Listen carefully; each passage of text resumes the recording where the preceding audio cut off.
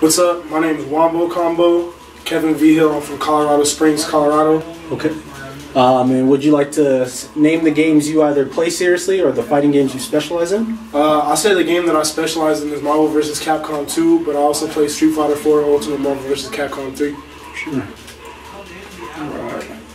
So what initially got you into fighting games? Not necessarily playing them at a high level, but what gave you that interest to like the fighting games? Before I knew about big tournaments, when I was actually like 11 or 12 years old, at a local store, Gameland, they used to have Soul Calibur tournaments, and it was just a fun alternative for me for hanging out with my friends and going skateboarding. So I take $5, $10, go play, and I actually found out I had a niche for it.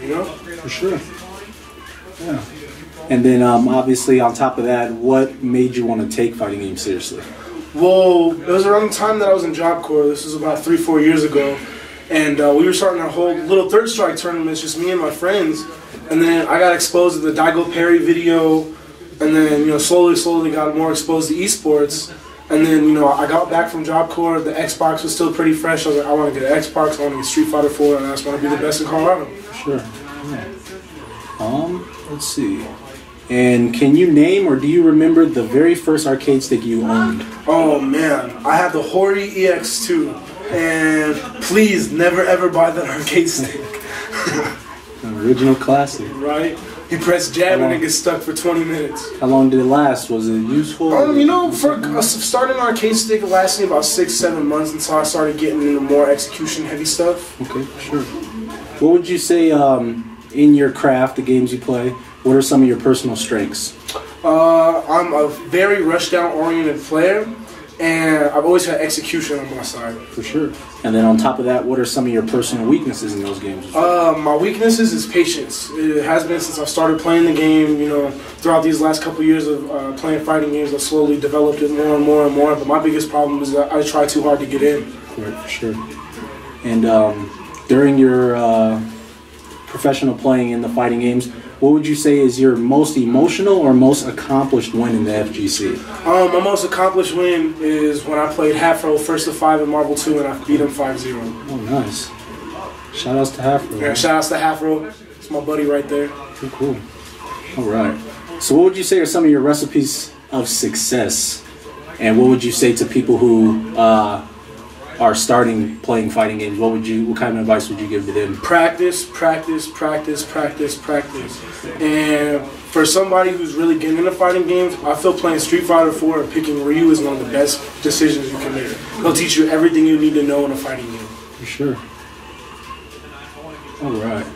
And you were one of the few people who, or one of the many people I can say that attended Evolution 2013 from Colorado. How did you do, and then what were some of the things you learned from that experience? I feel I did fairly well. I tied for 17th place in Marvel vs. Capcom 2 out of about 100 people. And, I think the biggest thing I learned is that there are way different styles depending on where you're from. Like, California plays completely different than New York. Texas plays different than California. And, another thing I really learned is there's a lot of camaraderie and brotherhood in the FGC. Yeah, a lot. All right. And what keeps you personally motivated? Is it, playing for money? Is it the fame, competition? What gives you the drive to play? What motivates me to play is if anyone's ever down to play Marvel 2, that game has my heart. I don't know what it is about the game, but as soon as I sit down on the stick and start playing somebody else, it takes me out of anything. There's no problems in my life.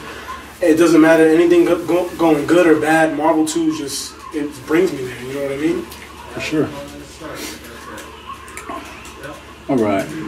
And where would you place yourself in the Colorado, the fighting game scene list? And it's just overall, not in a specific game, but just as a player in general. I say I'm a fairly decent player. One of my biggest problems is the current games I don't practice as hard as what I should. But at the same time, I feel like I still do fairly well. I generally get top 5. Sure. And at a broader spectrum, what would you say is Colorado's tier list compared to the rest of America? Besides California and New York, no one can beat us. Okay, for sure. So what would you say are some of the differences between the old school community and the new school fighting game community? New school fighting game community doesn't know how to take hate not seriously. One of the biggest things from the old school arcade games is there was no, oh, you play 2 games in casuals, or shake hands and GGs. You know, it's get the fuck off the arcade cabinet, put your quarterback in, you know, let's keep this moving. Another big difference is now with the encompass of online and everything, we're not losing anything if you lose online. Like, yeah, there's rank, but it's a lot different when you have $5 and that's supposed to last you the whole entire day in the arcade, minus it being on Xbox Live and you can play whenever you want at your convenience. Yeah, for sure. And what is your definition of an OG? I think an OG is someone who went through the original struggle of playing in the arcades.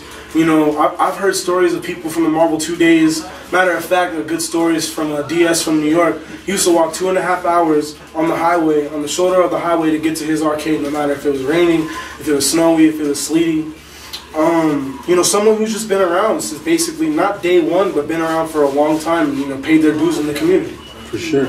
And do you consider yourself an OG, or in the future, if not, in the future, would you like to be considered an OG player? I don't consider myself an OG yet, but hopefully in the next 10 years I will consider it. For sure. Now, is there a Denver/Springs rivalry? Yeah, but I say it's very Fisher-Price.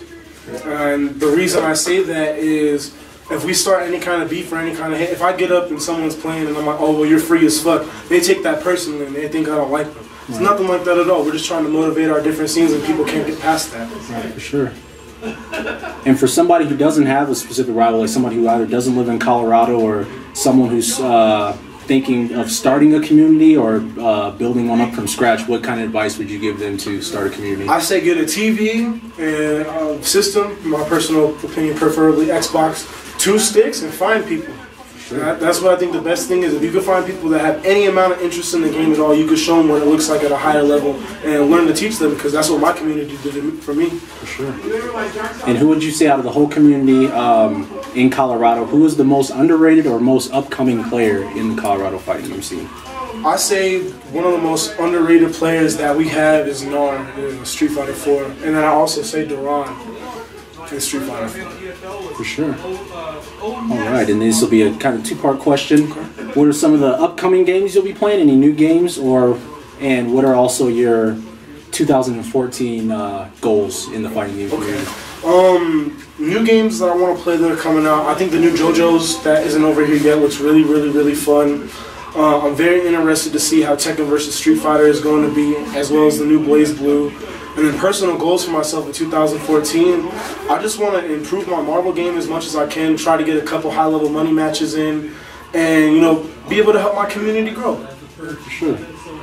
And then, obviously, the last but not least, any shout-outs or give out that Twitter handle, nothing in particular? All right, man. I like to say shout-outs to Rich Kid Academy, shout-outs to the Chamber, shout-outs to Project Height, shout-outs to Strike First. Shout outs to all my people in California, all my people in New York and Texas.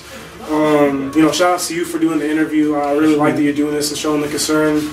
And you know, big shout outs to Duran and you for getting me into the fighting game scene. For sure, man. All right, so that is Kevin. Peace out, WomboCombo. Marvel 2 for life.